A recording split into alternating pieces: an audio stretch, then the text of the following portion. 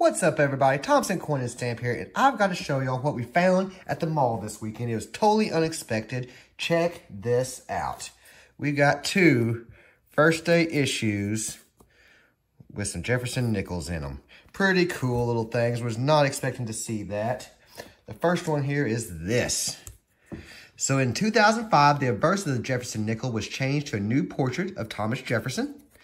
It was inspired by a 1789 marble bust. The inscription Liberty was based on Jefferson's handwriting. You can see that right there.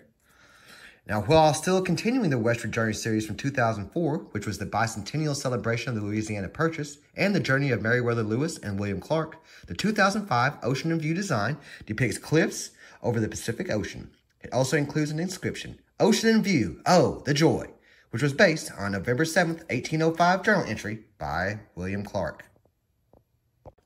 The 2005 First Day issue features a 37-cent William Clark stamp from the Lewis and Clark Bicentennial Series.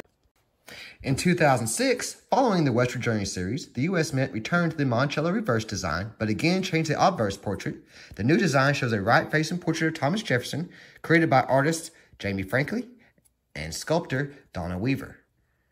The 2006 First Day issue includes the 4-cent 1961 Creator of America stamp, as well as a 37-cent 2002 flag stamp.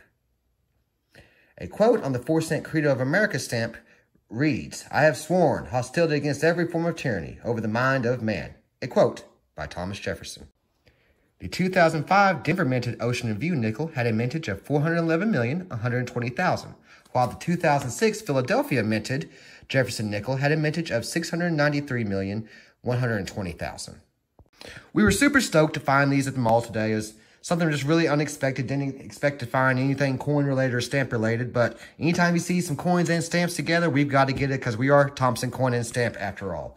Hope you found that very informative. Make sure you follow us on all of our social media platforms. We're on Instagram, TikTok, Rumble, Facebook, YouTube, and we've also got a Patreon account now.